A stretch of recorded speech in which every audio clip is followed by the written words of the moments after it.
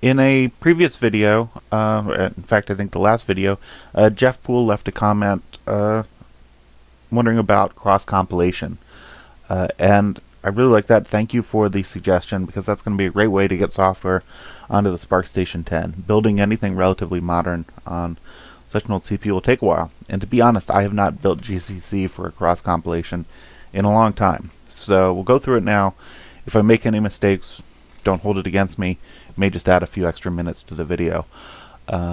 So let's get started. Two things I did before this video was I downloaded binutils and GCC. I did check the docs to find out what the latest version of GCC would work here. So I was hoping to do a Series 5. They don't support it. In fact, this is the last version with support, 4.6.4. In 4.7, they've deprecated the target. The other thing I did was I mounted root and user from the Sunblade 1000 over here to my slackware machine. That's because we're going to need the libraries and the include files. And it'll also make a nice mechanism. Right now it's mounted read-only, just for safety, I don't know, if nothing else. But if I turn that on to read-write, I can build and then install over NFS, and then have those libraries and header files ready for the next piece of software that depends on it. So a few things we need. So our target is going to be SPARC-Sun-Solaris 2.8. So we'll set that in an environment variable so that we'll have it easy and available later. And we also need an environment variable. We don't need an environment, we could put it in, but this will make it easier to refer back to our root here, so where we put our other stuff. And GCC seems to like it called sysroot.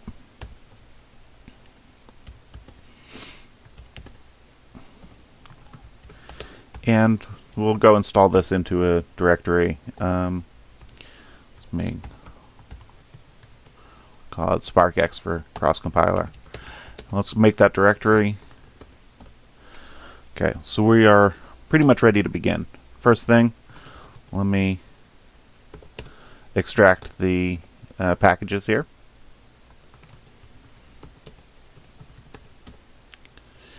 And one of the things, the good practice, and I'm guilty of not doing this all the time, is just building inside the package directory, but you really should create a build directory. And having just read the GCC docs, they recommend that. So we'll build binutils first.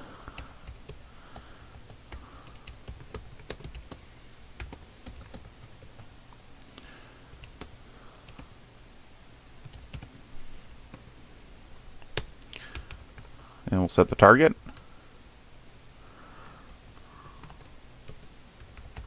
And the prefix. And set our sysroot so we can find libraries and everything else. And run our configure. And let's do a make. And we'll give it let's give it 7 threads just for speed here. And this should churn along pretty easily, or pretty quickly, I should say. And hopefully this doesn't fail out for some unknown reason. So cross-compilation's a pretty useful technique. Like I say, I haven't really used it. When I have a retro machine, I just let it churn away and run to go build stuff. But again, I really appreciate this comment and this suggestion, because for the SPARC Station, this will really make it easy to get software up on it very quickly. Let me just say make all, make sure that's all, and let's do a make install.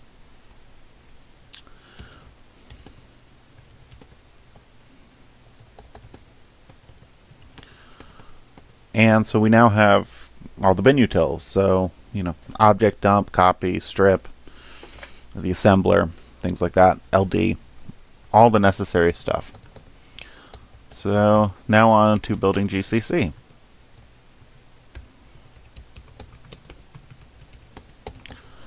And this should be pretty much the same thing. I'm surprised that actually worked first time.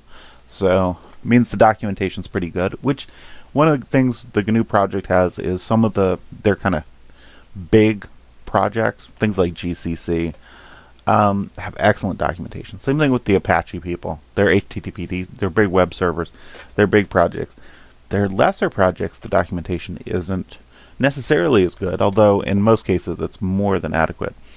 One of those differences with the BSD is obviously they don't have as much span, but just for some of the command line utilities, look at the GNU docs versus the BSD docs. Sometimes BSD man page can be slightly more informative, but again, GNU today, 2016, about said 2015, is pretty good. So I'm bringing up some stuff from way back when. So let me quit yapping and get on to the. See, I almost did a dot configure.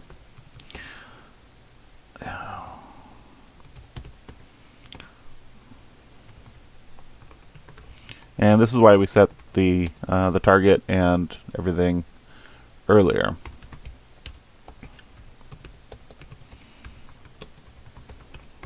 And we'll set that we want to use the GNU binutils here.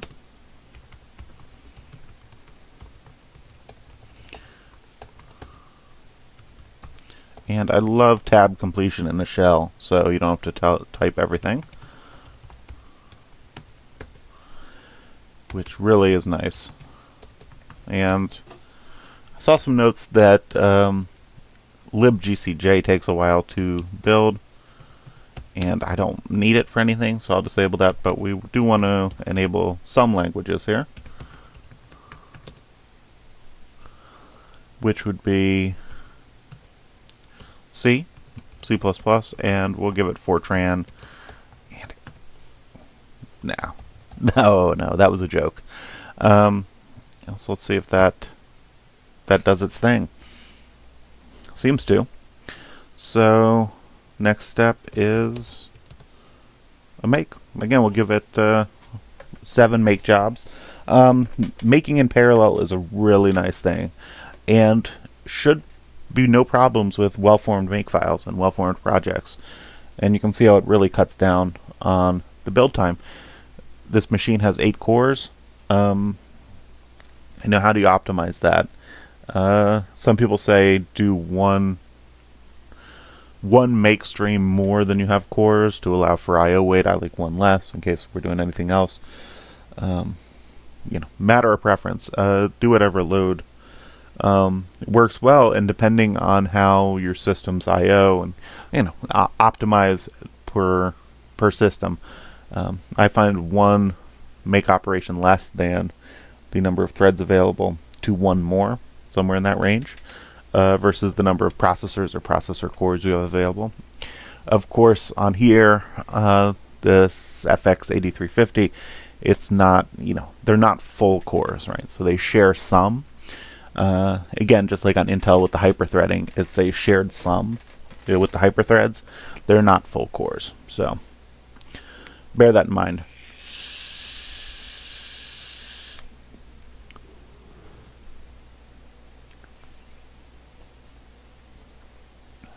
And this seems to be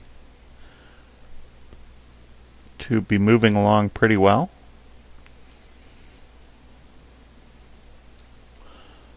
So hopefully it won't take too long. And again, as I said, I appreciate the comment. Please leave comments. It's good to find out what everyone thinks. And this was an excellent idea. So this will really come in handy building up the SPARC Station 10, which I've got to get Solaris 2.8 on there. And I don't know.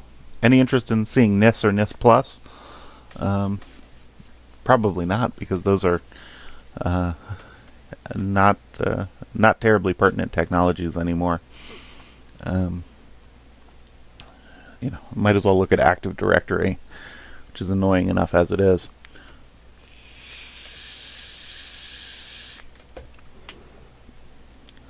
So this is really trucking along. Lots of little bits and pieces to build here. Anyone have any experience with Clang compiler set? I know some of the BSDs have gone that direction.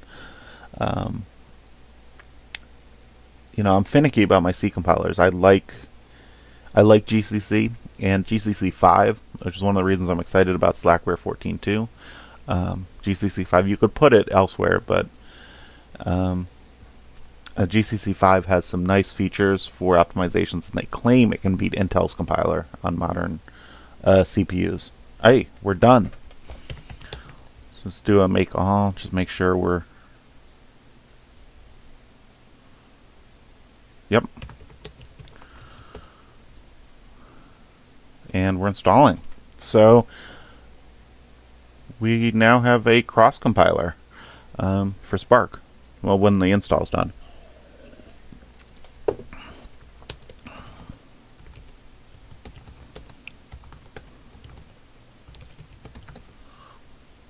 Here we go. We got GCC. We got C++. We have Fortran. So exactly what we're looking for.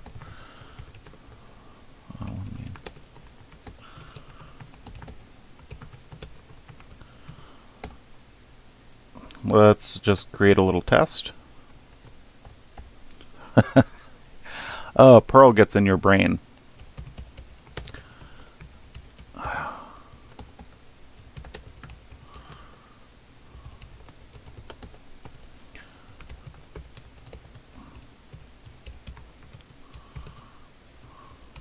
Just leave ourselves a little note.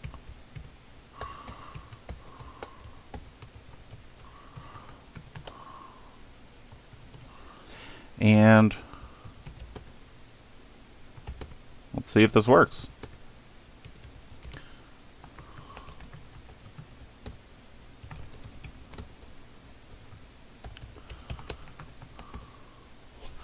Okay, well that is pretty cool. So we've generated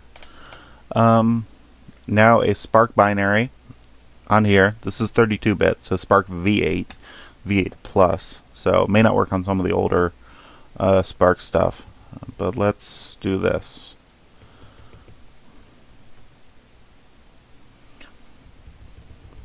Let's do a...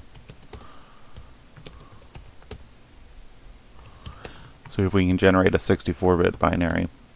And there we've got the SPARC V9, or 64-bit.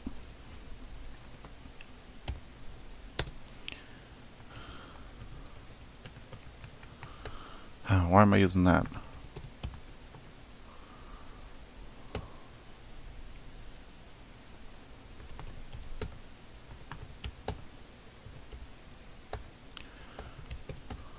Let's drop these out on the Sunblade.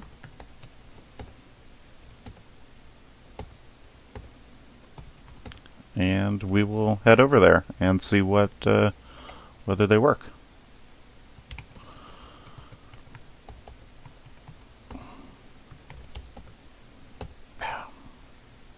Yeah, fat-fingered.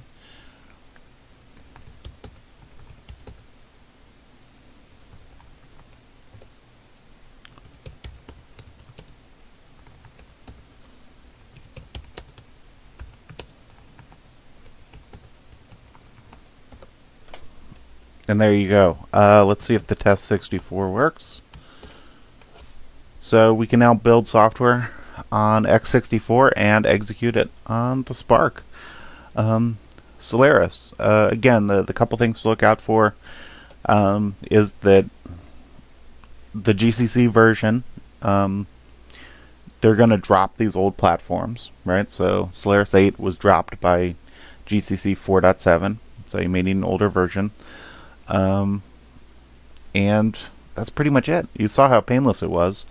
One of the things I'm going to maybe tackle in another video is seeing about doing cross-compilation for another system. Maybe something like a 6502, where you really get the advantage of doing cross compilation, and I don't think GCC can do 62502. I don't know. Let me know. Hope this was informative and enjoyable. Thanks.